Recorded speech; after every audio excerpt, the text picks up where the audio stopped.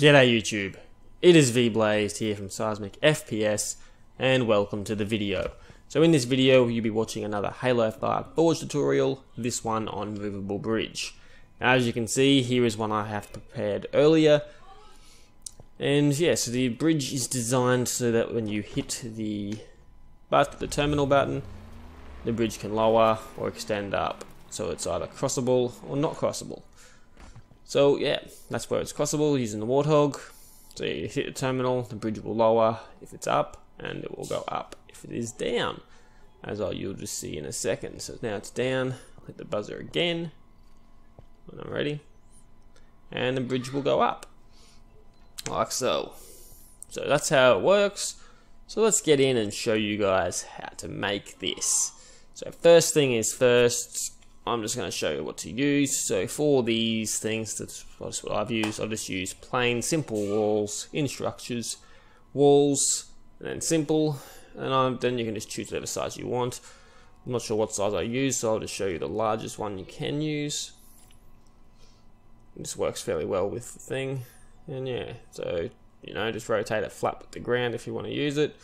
Just by holding holding RT after it's selected, so you can rotate it and then just move it down flat with the ground. So that's how you use them. The next thing I'm going to show you is how to use the railings I put up. That's just in structures, bridges. I think it's railings and then just heavy. And yeah, you can just put that to where you want, whatever size you wish. I'm not sure what size I used, but yeah, I ended up merging them together.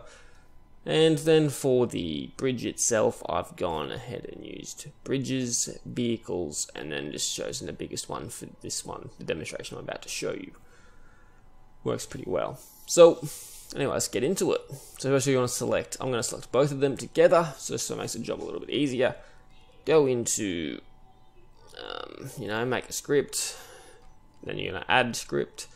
Now the first one you're going to do is go on power state. You're going to leave it on, and then you want to change the action to a rotate offset, and you're going to put the pitch at about 55 degrees. I'm using 55, you can use 60, it's up to you.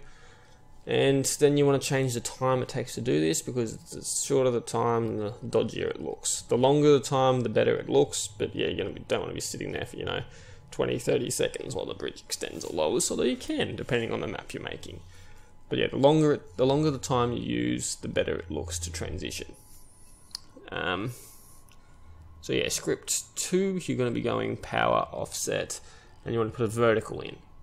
Now the vertical helps it stay, flush with the side. You don't put the vertical in, it's not going to be flush, and you want this to be roughly 0.5 of a second slower than your rotate time, just so it gets done a bit quicker. So that's those two. Then you need to put a third script in for when power state is turned to off, and you just want to set it back to position / rotation reset, so it goes back to its original position. And you want to put this at the same time it takes you to do your rotate, just so once again it looks fairly flush. Once you've done that, you want to place your terminal, which is in extras. Well, I like going into extras. What am I doing here? I don't even know what I'm doing, because I'm changing the time. Oh yeah, I'll jump to Bravo. I didn't want, because I've already used Alpha on the other script. That's right. Yeah. So you got to make sure you're running the right scripts. Channels. So you're not, doubling up on channels. Yeah. So yeah, I'm just gonna hit, unselect, deselect, just so it stays in position. And then I'll get down to doing the script. So you want to make sure it's still highlighted. Then you put the script on and add a script. Then you're going to want to go on interaction, set power or power set on Bravo, and you want to leave it at toggle. Then we'll go and test it. So the idea of this is to see which pitch is which. So the left hand pitch is right. That pitch on this side is right. The other side not so much. And as you can see, the Z needs to go up a hell of a lot, so it's going to make it flush. So I'll turn it back so it's off again, and we'll fix this.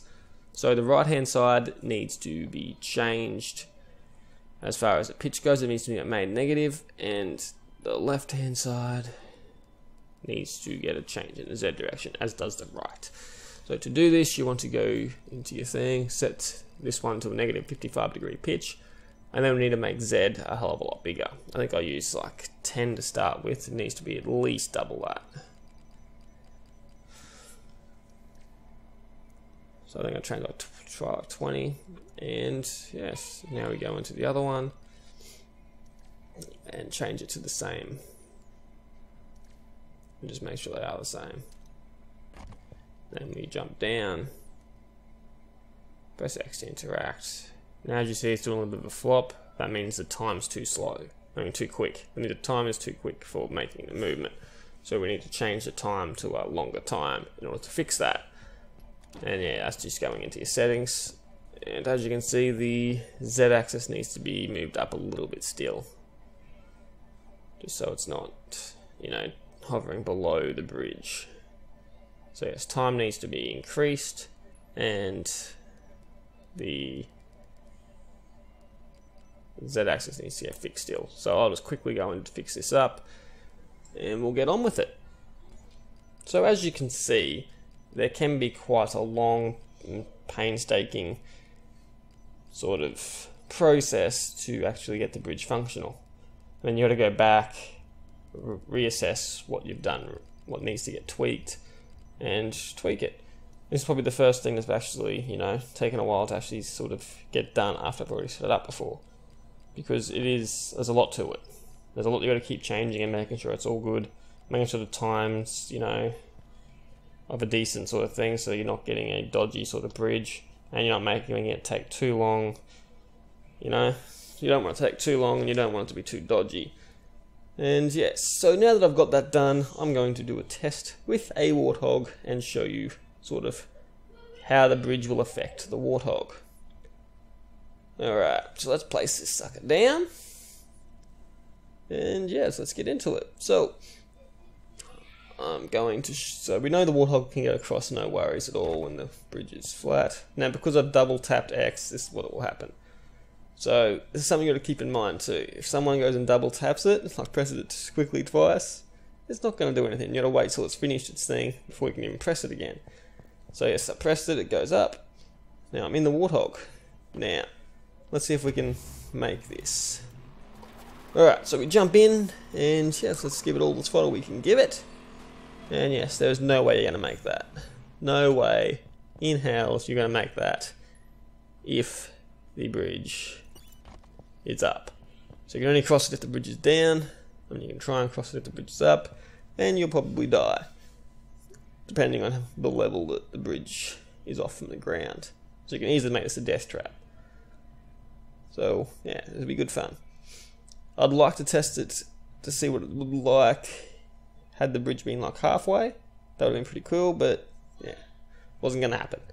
Anyway guys, I hope you guys enjoyed the video. It has been me, V Blazed. I'll catch you next time. Laters.